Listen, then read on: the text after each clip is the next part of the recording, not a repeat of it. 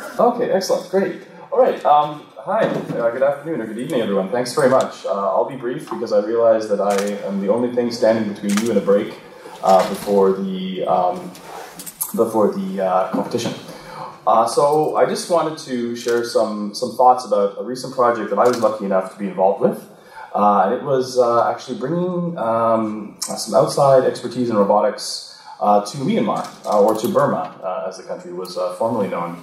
And so I'll tell you a little bit more in this presentation about the project itself, the need, what was actually done, and then some of the impact that we're trying to measure in this case. And so I have a couple of co-authors, Tu Talks and Joao Dutra, who are both actually stationed in Myanmar, in Yangon, in the capital.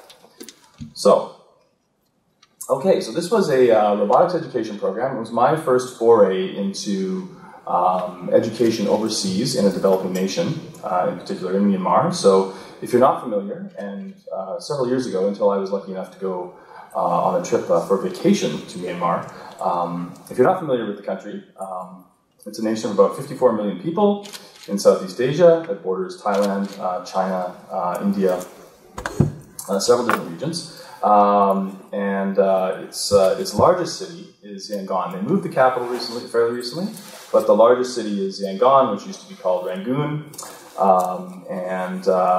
Very large city, wonderful country, but in fact one of the poorest countries in Southeast Asia at present. So the GDP per capita as of 2017 in Myanmar was about $1,300 US. So that's very, very low. That's below any other country in that immediate region, below Laos and below Thailand, of course, certainly. So, and many of you will also know that Myanmar has had a very tumultuous history, only having emerged from really what I would call the shadows, hence the name of the talk, since maybe 2011, actually having an active ability for folks to visit and to see the country, and there's still lots and lots of work to do. So as a result of this turmoil and political isolation and also government corruption, it's really been stagnant for many, many years. And for a long time, as I would I guess allude to, it has been that way, or had been that way. But recently what's happened, to my amazement, when I first visited, was that it's really starting to change. And it's changing dramatically. It's changing on the ground in a very grassroots kind of way. And a good chunk of that is because of changes in technology, in particular, access to cell phones. So Myanmar, surprisingly now, in 2019, has the highest smartphone penetration rate in all of Southeast Asia. Really, despite the fact that they have this low GDP, they have a tremendously active Facebook community. And so if you're stopping someone on the street and you just say, hey, do you use the internet? They would likely say, I use Facebook. What is this internet of which you speak? Facebook they're almost synonymous in many cases for many people. But nonetheless, through cheap access to smartphones and to widespread cellular connectivity, lots of things are starting to change. And a key aspect of this is the fact that people can now communicate readily, and that's creating political momentum that perhaps was not there before or couldn't be organized before. So it's a very, very exciting time, I think, to be in Myanmar and to see the changes. All right, so I was going to point out to you that, in case you don't know, the capital city, Yangon, is located in the south, not too far from the border with Thailand. Okay, so what was this all about? Well, as I said, I was lucky enough to visit, and when I visited for the first time, I was also lucky enough to find out about a very unique organization that is working in Myanmar, in Yangon, and they're called Pandiar, which literally means creation space or creation place. And it's something that, if you had asked me when I was going to the country initially, I would have said, if you asked me to guess what I would find, this is probably one of the last things I would have had on my list. They are a community tech hub that's actually fostering really a nascent tech ecosystem in Myanmar. So they are a startup accelerator, if you can believe that. They run several things. They run an accelerator division, they run a makerspace, they run a co-working space in downtown Yangon, And they're managed largely by local tech workers, so folks who are local and who are very interested in tech and applying tech to a lot of real-world problems that involve things like social justice. So it's also a pretty interesting organization. It's quite unique. So they have a presence in Yangon and now spreading throughout Myanmar. And again, it's something you probably wouldn't necessarily expect to find, but you in fact do. They have launched a large number of startups, primarily based around mobile connectivity, to do a whole bunch of things from monitoring of environmental issues to waste and many other things. But back in 2017, they decided that one of the great things that they could do to help encourage youth in the country was to get students involved in robotics. And again, you'd think students perhaps did not have sufficient resources to become involved. In fact, with access to the internet, they have a lot of information. They have a ton of information. They just don't always have the guidance or necessarily the expert knowledge that they might require to go on and do some more interesting things. So in 2017, PanDR helped to send a group of local students from several local universities to the first Global Robotics Olympics. And they actually came in 6th place. More than 170 teams. First time they'd ever entered the competition, they came in 6th. So fantastically exciting. And that was so exciting that it made the national news throughout the entire country. So people were ecstatic. They were amazed and ecstatic. Look, this small team, 6 people from Yangon, students, no previous robotic experience. They went to a global international competition, came back 6th. On the front page of several newspapers type of thing. And so since then, PanDR has really been interested in pushing robotics education and robotics as an intro to tech, to STEM, to all these great things, and still using a minimal number of resources because, I mean, there's not a lot available, but you can do a lot with a little in many cases, and I think that's their motivation really. So I was lucky enough to be able to become involved with PanDR and to remain involved with them. And in a second visit last year, I was able to go, or I should say earlier this year, I was actually able to go back, last academic year. I was able to go back for 1 week and give a short course on robotics to about 25 undergrad students from primarily the Yangon area. And this was all made possible by support from the RAS site. So thanks, Raj. I think Raj just left the room, but thanks to Raj and to everyone at the RAS site. It wouldn't have been possible without them. It wouldn't have been possible to go and get this started. But the idea was to test the waters for just having an exchange of idea where some set of experts, hopefully folks from outside of the country, were able to come in, transfer some knowledge, and give the students something they might not have otherwise or have access to otherwise, and then see what the results were. And so I can tell you from the pilot program that I said ran this year, we had a tremendous response. The students were captivated. I was humbled, in fact, by these 25 students, and that was the minimum, or sorry, that was the maximum number that could fit in the room. They had more folks that wanted to come, but these 25 students came after hours, after the regular university classes, and spent a week with me for 3 or 4 hours a night, just working on code, effectively. I thought I might have to handhold some folks through Python programming, and instead I was schooled. They came in asking me, what? You said we need to install NumPy 1.14, but I've got 1.16. Is that going to work? And I was like, yeah, I probably. I don't know. I'm learning Python myself again right now. So just really, really, really stunning. So the appetite is there. The skill set is there. It's really just an ability to inject knowledge and then abilities to give students opportunities. And so I think if that can be done, then there are huge opportunities. I won't spend too much time on the curriculum. It was just a short course. We had 1 week. So we focused on, and I think Wolfram, I'll maybe catch him later. I have a lot of prospective employees for him. We focused on self-driving cars because lots of folks were very interested in self-driving tech. One of the things they would see on the news all the time, online, Facebook, etc., was self-driving vehicles. And so one of the most pressing things they wanted to know more about was self-driving cars. So that's where we focused the curriculum. So basically a week of the background, vision for driving, how you actually drive a vehicle, right, multi-sensor fusion, etc. So, and then one full lesson of just hands-on hacking with Python, as I said, to actually build things. Okay, so I was fascinated by this whole thing, and if anybody would like to talk to me more about it, I'd be happy to share my experience, and hopefully, if we're lucky, the idea is to be able to replicate these types of things with support from the RAS site or from other groups. Sustainability is always an issue, but I think that the opportunities are dramatic.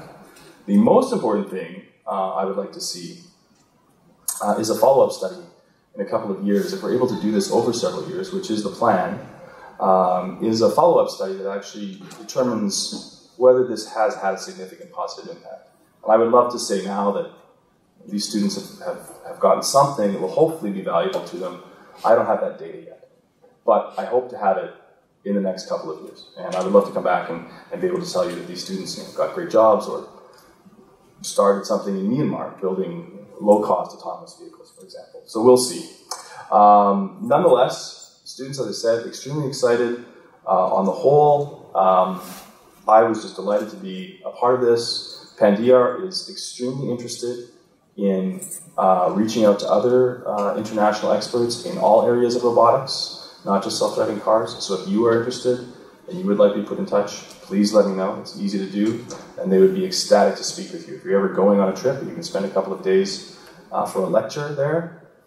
They would love it. They would absolutely love it. As a final note, the last thing we're thinking about now for next year is Ducky Town. So if anybody's familiar with Ducky Town and Ducky Bots, little yellow rubber ducks that drive on small robot cars, which are relatively inexpensive in small ducky villages. No one probably, it might sound strange, but it exists. It's a fantastic little platform for teaching students, undergrads and even graduate level students, about autonomous driving, deep learning, neural nets, a whole bunch of different things. So our plan for 2020 is to try and get a Ducky Town, which would have a Ducky Town, probably Shwedagon Pagoda, which is the image you see here, all in model, in miniature, and have students actually program several of these Ducky Bots to drive around model streets in Yangon, actually.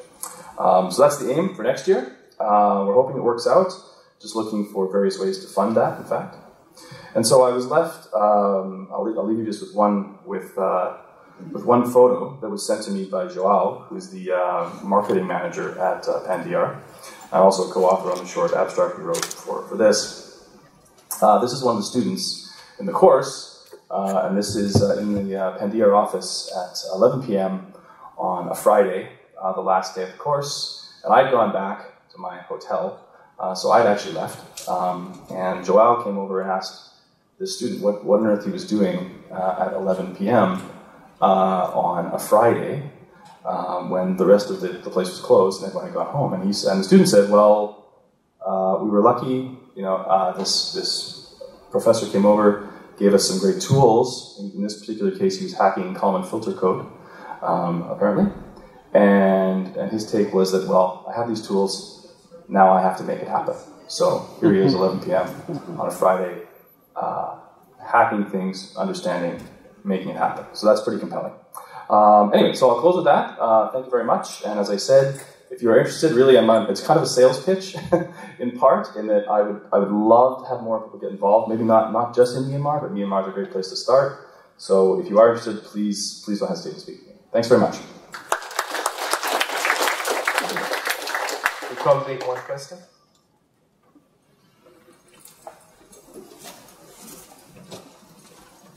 Yes, in the back, sir. Thanks for the talk.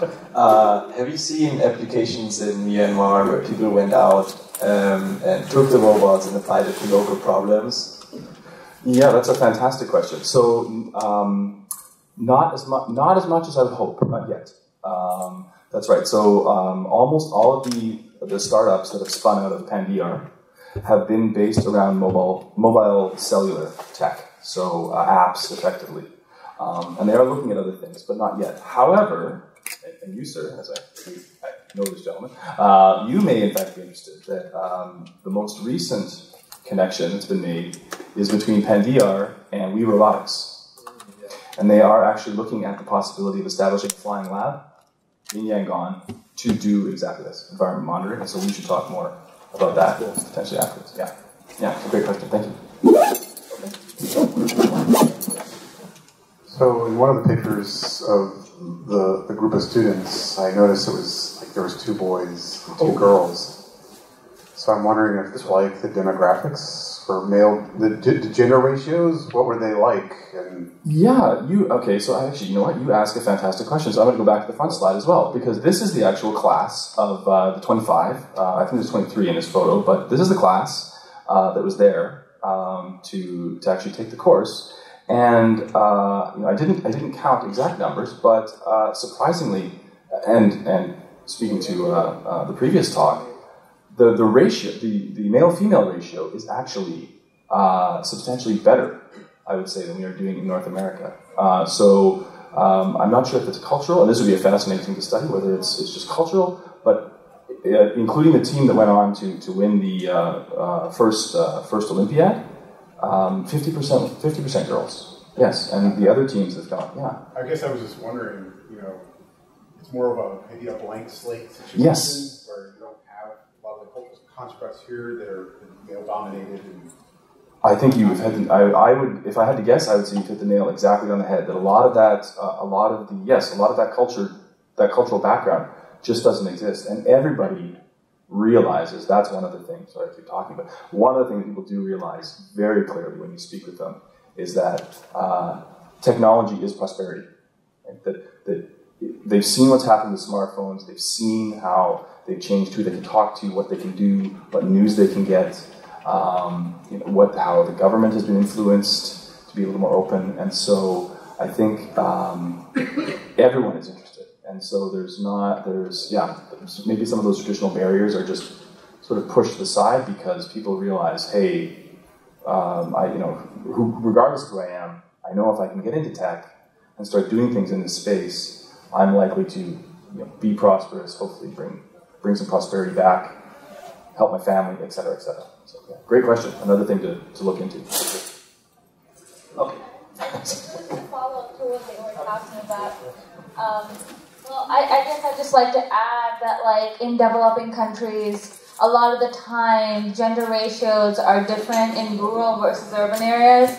And Myanmar has a history of income inequality. So, what you do see in the cities isn't reflective of how people get themselves out of poverty. So it's normally the men in rural areas who get sent to colleges to do things like this, whereas women aren't even given the opportunities. But if they're lucky and they're born in a city with with money, then it's a better situation. So I just wanted to add to that. Yep, and I think that's completely fair. And I would add that yes. So in fact, in terms of the demographic that I was able to interface with here, it is likely not representative fully. It is mostly folks from the Yangon or Greater Yangon area, which is a large city, and so exactly you do get. I think the demographic would be very different if you're pulling in people from rural communities. One bright side is that one of the last things PanDR did was launch another national robotic competition where they pulled 35 universities from around the entire country and had them all compete for a chance to then come to Yangon and go off to the next first Olympiad. So maybe, hopefully, it's still hard to say, right? Because it is still a privileged thing. Even access to any kind of education is a privilege. I don't know, but hopefully, some small steps towards making some progress. Yeah. All right. Thanks very much, everyone. I'll stop to speak very much. Okay.